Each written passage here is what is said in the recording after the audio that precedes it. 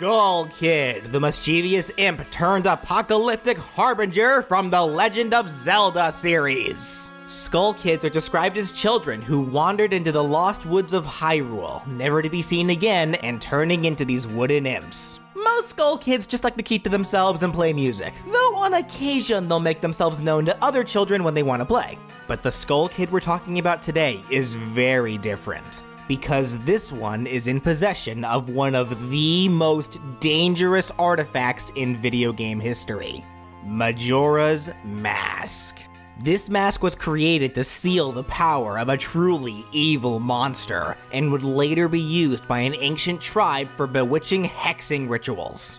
Over time, the mask would come in possession of the Happy Mask salesman, but it wouldn't be long before it was stolen from him by a curious Skull Kid who he happened to cross paths with. When the child donned the mask, it awakened to him great and terrible powers, enough to curse the land of Termina and doom it to a lunar apocalypse. And now, he's here today to spread his mischief and malice to the world of Super Smash Bros., intent on escaping his assist trophy prison to wreak havoc on all he comes across. So getting right into things, the Skull Kid would be a light and somewhat floaty character, so as such, he'd have 2 floaty jumps and no additional movement options.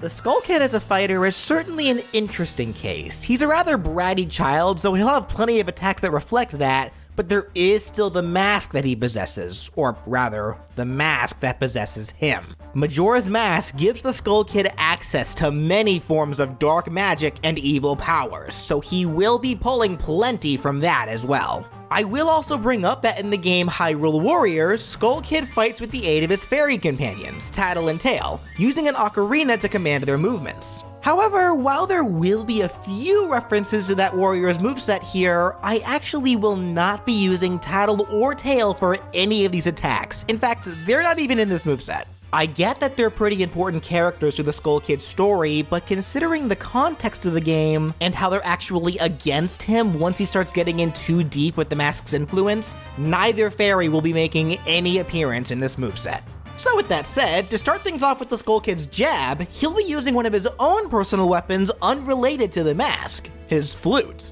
Used in Ocarina of Time, if Link tries approaching Skull Kids as an adult, the Skull Kids use their flutes as blowguns to shoot needles at him, and that'll be what Skull Kid uses here for his jab, making this a one-hit semi-spammable projectile jab where he shoots a needle forwards to deal small flinching damage. For his dash attack, he does a single full moon cartwheel forward, launching any foe in his way on contact. This references the flashback where we see Skull Kid playing with Tattle and Tail. The side tilt can be the first attack that utilizes the mask's dark powers. I call it Majora's Barrage, referencing an attack used by Majora's incarnation during his final boss battle, as well as his third strong attack used in Hyrule Warriors. Skull Kid throws a dark energy ball forwards at the ground that explodes on impact. The move is called a barrage because this attack can actually be spammed. Skull Kid will keep rapidly throwing out dark orbs so long as you keep mashing the attack button while holding forward. These orbs do act as projectiles up until they hit the ground.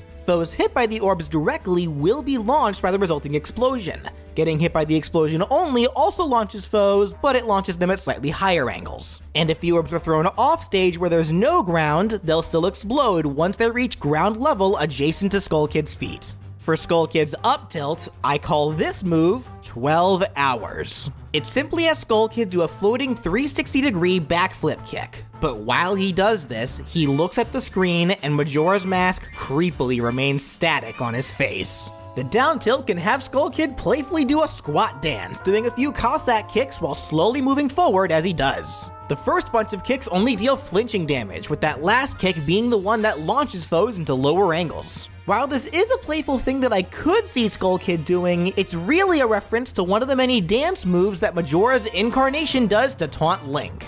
For the Skull Kid's side smash, he could use Majora's Laser, an attack used by Majora's Mask during the first phase of his final boss fight, and was also referenced for the Skull Kid's second strong attack in Hyrule Warriors. Here, the mask will shoot a laser from its eyes right into the ground in front of Skull Kid, then quickly move up to fire the laser outward. The laser does count as a projectile, by the way, so just like during the boss fight, it can be reflected. For the up smash, Skull Kid does a spinning uppercut imbued with dark magic to send his foes straight to the moon.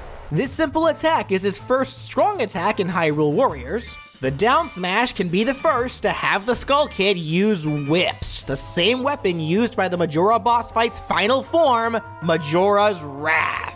It'll have him do one of the same attacks done by that boss, spinning 2 whips low to the ground, dealing multi-hitting damage to foes before launching them away. Now, they say if you look up to the moon at night, you can see the Skull Kid's aerial attacks. Starting with his neutral air, a bunch of creepy tentacles grow out from behind the mask and Skull Kid starts spinning with the mask facing the screen. Foes hit by these tentacles will need a therapist and will also be dealt a lot of multi-hitting damage before being launched with the final hit. This move references one of the first attacks done by Majora during the first phase of his boss fight. The forward air can have Skull Kid conjure 2 whips in his hands again and whip them forward one at a time, turning into a 2-hit attack that'll combo into itself, generally launching foes with the second whip, and dealing extra damage if you can land that sweet spot at the tip of the whips. For the back air, he backhands you, just like he does the poor tail in every timeline when you confront him right before the moon crashes. He turns around swinging his arm horizontally, launching foes into straighter angles. The up air can have Skull Kid start dancing in the moonlight, doing pirouette spins just like Majora's Incarnation does. He spins multiple times with his arms pointing up. His whole body deals multi-hitting damage, then launches foes upward, and his hands act as a sweet spot, dealing more damage and launching foes up into straighter angles. And for the down air, Skull Kid can start leaving footprints on the moon with one of his temper tantrums, stomping his feet downward multiple times. Again, this is a move that deals multiple hits of damage before launching with the final hit. While throwing tantrums is something Skull Kid is more than likely prone to do, this attack is one of the few that references something we see from the Skull Kid in Twilight Princess, where he stomps his feet on the ground the more and more aggravated he gets with Link.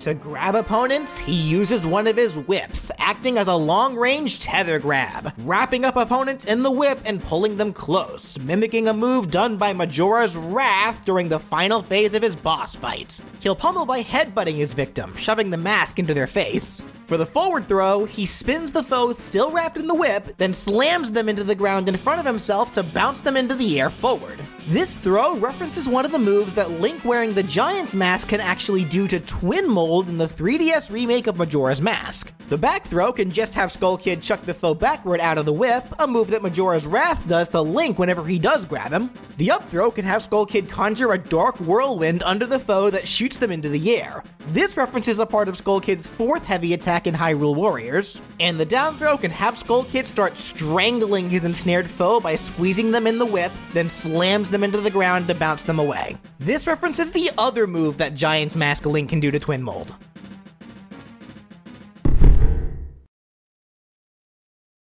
Now for Skull Kid's special attacks. He'll be drawing from the dreadful power that he cast all across the land of Termina to make its residents as miserable as possible. The power of his curses. As mentioned before, Majora's Mask was used in hexing rituals, so casting curses is nothing new for it. And as a measure to deal with the only beings that could possibly stop his plans, Skull Kid targeted the 4 corners of Termina where they resided: the southern swamp, the northern mountain, the western ocean, and the eastern canyon.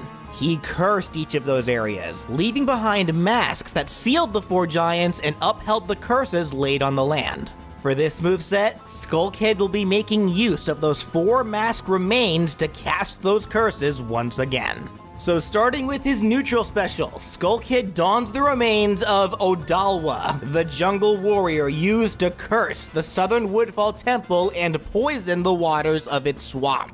From the mask, it spits moths from its mouth that fly straight forwards a set distance. You can hold the button down to continuously spit moths, though Skull Kid can't move while you do this. These moths are very weak, dealing negligible damage and no hit stun whatsoever if they collide with foes. However, foes who are touched by any of these moths will be poisoned, so it's a move that can rack up damage on opponents very quickly if they aren't careful. On top of that, the time foes remain poisoned will reset every time they get hit by even one moth, making them wish that they didn't leave their bug spray at home.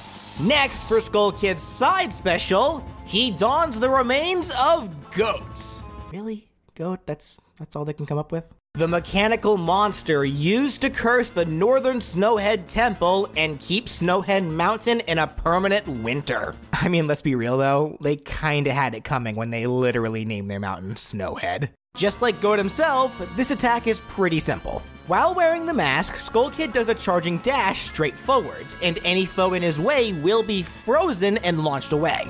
It can also be used for horizontal recovery, but Skull Kid will go into freefall if used in the air. For Skull Kid's up special, he dons the remains of Twin Mold, the giant insect used to curse the Eastern Stone Tower Temple, causing the dead who resided there to grow restless. While wearing the mask, Skull Kid will start flying into a straight direction while his body wiggles like a worm. Offensively, this is a pretty weak move, only dealing small damage and popping foes the attack collides with away. But foes hit by this will be afflicted with the Curse status, the same usually done to Link by the undead enemies in the Zelda games. This version of Curse, however, will reverse the foe's directional inputs, something we also see Skull Kid do as an assist trophy. It doesn't last for very long, but sometimes a couple of seconds is all that's needed to mess someone up pretty badly. And lastly, for Skull Kid's down special, he dons the remains of Gjorg, the gargantuan fish used to curse the Western Great Bay Temple, causing the ocean to become too murky and warm to be habitable by anything but only the most dangerous creatures. He wears the mask and from its mouth spits forwards a large black cloud that remains suspended in that spot for a limited time. You cannot see anything under this cloud, including the dangerous fish swimming around within it. Any foe who steps inside of this cloud take constant damage from the fish, racking up percents very quickly if they stay in it for too long. So overall, Skull Kid isn't much of a brute force character. He's all about messing with his opponents with dirty tactics and nasty curses, slowly whittling them down with mischief and torture over time. Then, once his foes are broken and battered, that's when he goes in for the big kill, ending it all in one fell swoop. Speaking of which,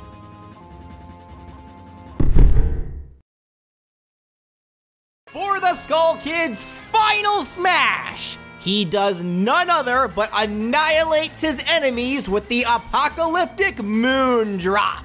Now, I actually have two ideas for this one, so pick your favorite. The first is literally just recreating the moon drop assist trophy, except you can aim the moon yourself while Skull Kid remains stationary and invincible. Self-explanatory. The second idea is a cinematic final smash, starting with Skull Kid releasing a burst of dark magic and all foes hit by it will be pulled in.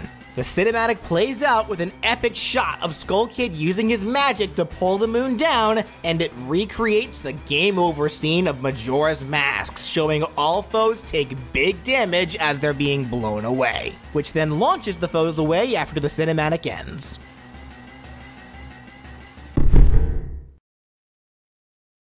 For the Skull Kid's alternate colors, his first few can be color alts that actually come from Hyrule Warriors, with the first having Skull Kid in the Great Sea costume, a purple and white costume that could be referencing his fairy companions, Tattle and Tail, though this could also be referencing the moon children found inside of the moon. His second alt can be his Grand Travels costume, which is a silver and dark purple outfit, which could be in reference to the Happy Mask Salesman himself, though some pose also have this color scheme. The next is the Low Rule costume, sporting white, maroon, and dark blues, a direct reference to the Masked Elder seen in A Link Between Worlds. Then the final costume to come from Hyrule Warriors is the Koholint costume, putting Skull Kid in a green and yellow outfit, which more than likely is referencing Deku Scrubs. Now for the remaining three colors, I figured I'd go ahead and expand how there's a Deku Scrub color and make the next ones reference the other transformation masks, with the first of those three having yellow and brown colors, in reference to the Gorons. Then here's a light blue and white color, referencing the Zora. And finally, here's a monochrome gray suit, referencing the Giant's Mask. For his stage intro, the Skull Kid literally just fades in with magic, with Majora's Mask appearing first, then the Skull Kid soon after, just like he does when first appearing to Link in the Lost Woods at the beginning of Majora's Mask. For the taunts, his first just has Skull Kid turn and slap his butt forwards, the same taunting gesture that he does to you while looking at him through the telescope. His second has him pull out the ocarina that he stole from Link, which is fine, not like Link's using it in Smash anyway. He then blows into it a single time and starts chuckling, the same thing that Skull Kid does after stealing it from Link at the beginning of his game. And the third can show Skull Kid hold his head and start struggling in pain, showing him trying to resist the mask's dark power. And finally, for the Skull Kid's victory animations, his first can show him just floating there staring at the camera with a lax-armed crossed pose, and Majora's Mask starts shaking with dark effects emitting from it, as if he's cursing his fallen prey. His second can show the little snot start laughing and pointing, overjoyed and mocking you over his victory. And his final can show the Skull Kid floating limply off of the mask, only for it to shake him off and just float there staring at the camera. With the Skull Kid's usefulness worn out, Majora is now ready to take matters into its own hands. Well, it doesn't really have hands yet, but whatever, you know what I mean.